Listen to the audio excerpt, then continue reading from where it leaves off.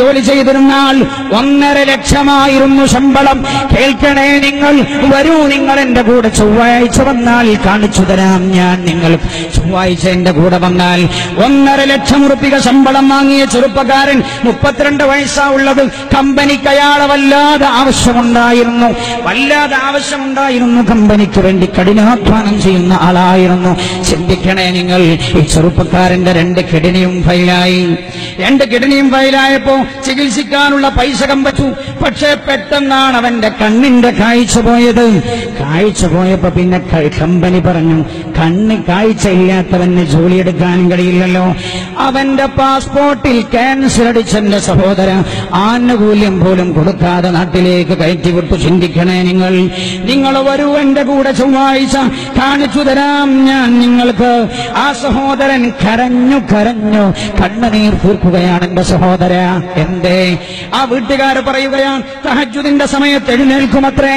തഹജ്ജുദിന്റെ സമയത്ത് ഇങ്ങനെ എഴുന്നേറ്റ് ചുമര് തപ്പിപ്പിടിച്ചുകൊണ്ട് പോകും ബാത്റൂമിലേക്ക്. ചിന്തിക്കണം നിങ്ങൾ, ചുമര് തപ്പിപ്പിടിച്ചു പോകും ബാത്റൂമിലേക്ക്. എന്നിട്ട് വുളൂ ചെയ്യും. വുളൂ ചെയ്ത് വന്ന് കട്ടിലിന്റെ കാല് പിടിച്ച് ഖിബലയുടെ ദിശ മനസ്സിലാക്കും. എന്നിട്ട് ഖിബലയിലേക്ക് തിരിഞ്ഞു നിന്ന് നിസ്കരിക്കും. നിസ്കാരം കഴിഞ്ഞിട്ട് 2 കൈയും ഇങ്ങനെ പൊക്കിപ്പിടിച്ചു വിതുമ്പി അവൻ എന്നും കരയും. വീട്ടുകാർ പറയുകയാണ്, അവന്റെ കരച്ചിൽ കേട്ടുകൂടാ. എന്താ പറയുന്നത്? അല്ലാഹുവേ, 32 വയസ്സുവരെ നീക്ക് ആരോഗ്യത്തോടെ ദീർഘായുസ്സ് തന്നു തമ്പുരാനെ. റബ്ബേ, എന്റെ കണ്ണിന്റെ കാഴ്ച പോയി. ഇന്ന് വരെ നിന്റെ പരിശുദ്ധ ഖുർആനും എടുത്തിട്ട് ഒരു വട്ടം ഖത്തം തീർക്കാൻ എനിക്ക് കഴിഞ്ഞില്ല തമ്പുരാനെ. ഈ കണ്ണുകൊണ്ട് ഞാൻ എത്രയോ സിനിമ കണ്ടു, ഞാൻ എത്രയോ സീരിയൽ കണ്ടു. ഇത്ര പെട്ടെന്ന് എന്റെ കണ്ണിന്റെ കാഴ്ച പോകുമെന്ന് ഞാൻ മനസ്സിലാക്കിയില്ല.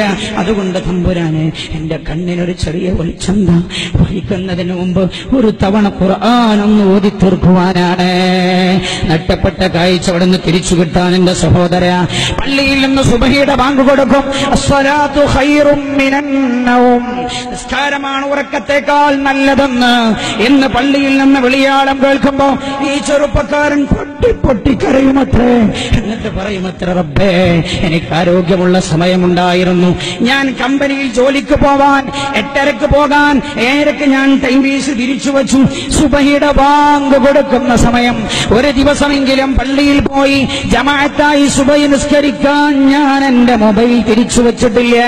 വേൾഡ് കപ്പ് നടക്കുന്ന സമയം, വേൾഡ് കപ്പ് കളി കാണാനായി, തായ്ലൻഡിന്റെ കളി കാണാൻ, അതേപോലെ ലോകത്തെ വൻകിട രാജ്യങ്ങളുടെ കളി കാണാനായി, മഞ്ഞപ്പടയുടെ കളി കാണാനായി, നീലപ്പടയുടെ കളി കാണാനായി, ഫ്രാൻസിന്റെ കളി കാണാനായി, റൊണാൾഡോയുടെ കാലിലൂടെ ഉരുളുന്ന പന്ത് കാണാൻ 2.5 മണിക്ക് ഞാൻ ടൈം പീസ് തിരിച്ചു വെച്ചിട്ടുണ്ട്. പക്ഷേ ഒരു ദിവസം പോലും സുബ്ഹി എനിക്ക് പള്ളിയിൽ പോയി നിസ്കരിക്കാൻ കഴിഞ്ഞിട്ടില്ല.